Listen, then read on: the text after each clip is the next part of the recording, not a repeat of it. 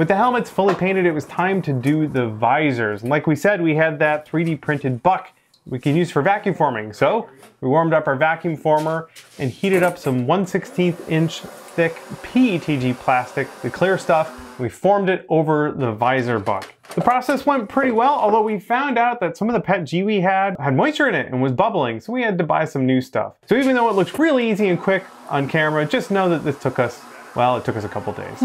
Once we had a couple of good visor pulls, we could trim the excess plastic off and use a rotary tool to clean up all of the edges. The 3D model kit came with the attachment for the visor, and the holes for those needed to be drilled out from the visors. Those same holes could be used to dangle our visors when we were dunking them in a vat full of warmed up synthetic fabric dye. This is how we dye our PETG visors. We have a whole video covering the entire process, but basically you dunk them in the hot liquid for about 5 minutes and then you cool them off. And if the tint is to your liking, you're good. If not, you give it another dunk. We dunked it, what, 3 or 4 times? Yeah. So after a few dunks, we got that perfect orange color. The visors were then screwed into the 3D printed visor holding hardware, and then that hardware was assembled inside of a rail system that goes up into the helmet and lets the visors slide up and down. And that whole system was screwed right into the plastic, and it held really well. We didn't use any glue.